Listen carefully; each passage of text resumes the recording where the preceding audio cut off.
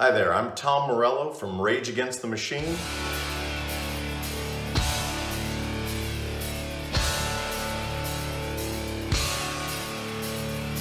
And it's an honor to be supporting the Live for Gaza, performing at the Live for Gaza event in support of the Delia Center to help Palestinian musicians in Gaza, to have their voices heard.